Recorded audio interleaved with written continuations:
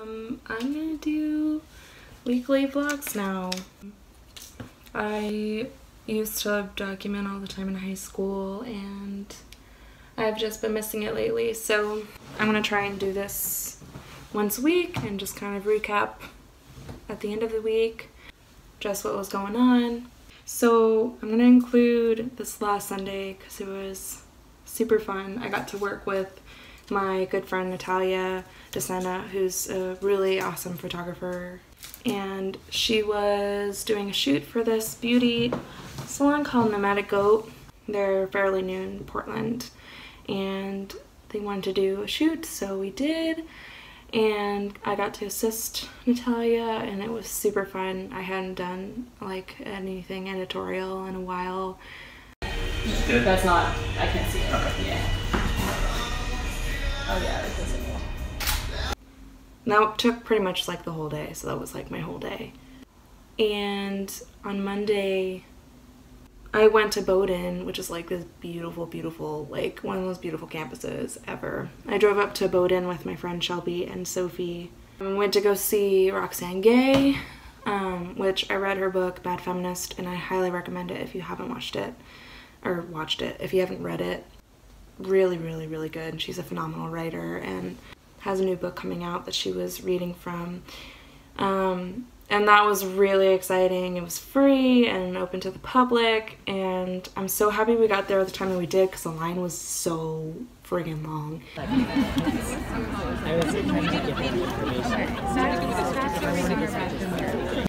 And it just got crazy by the time that the doors opened. She was really funny and amazing and real. I'm really thinking through, and I think I'm going to write about it, but I thought it was a shit show. And I thought it was a new low in reality television, which is saying something. Because, I mean, reality television has been pretty... And just a treat to see. So I was so happy we got to do that. And we ended the night by getting Gelato Fiasco.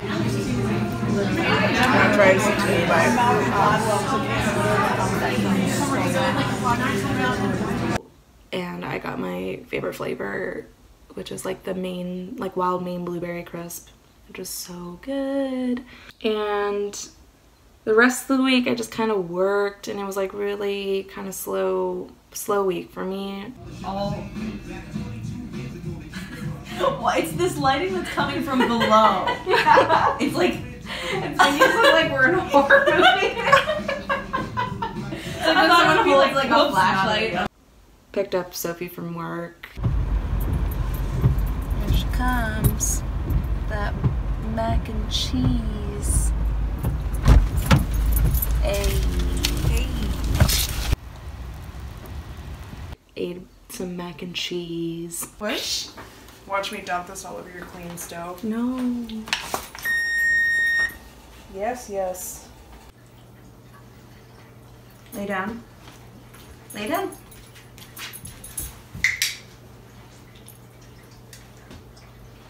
Roll over. Roll over. Oh, good girl! Wow. She's so smart. You're so smart. Jackpot. And then my friend Christine came into town from Richmond to visit. She's moving back up here in the summer, so I'm so excited. We went to Rose Foods, which is this really yummy bagel place. Spring is trying so hard. I like their pants a lot. They're like really metallic, and it was like, oh, that's $875 a month. Right. Yeah. I know, I might give a little bit of...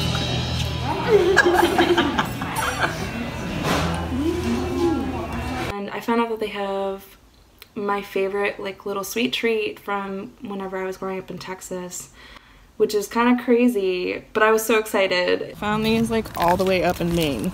Yeah, that's really weird. Oh, it's crumbly. It's like the best sweet treat on the go. Then we went to Brunswick, to the Brunswick flea market, which is like one of my favorite weekend activities.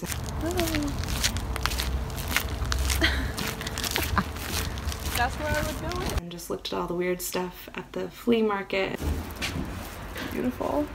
And took a look at the antique market too.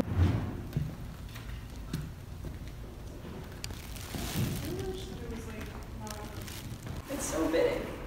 And it has a little lid coming in right here. Oh, little baby. And I love the way it's like drones. I know. Sirens in the evening. Junie! Wow. Popcorn's good. The popcorn worked out. There's that. There's that. And then we can just look at these. They're not meant for eating. We ended the weekend, me and Sophie, just going to visit our grandmother, who I love. The drive back was just really nice. We decided to take the back roads this time.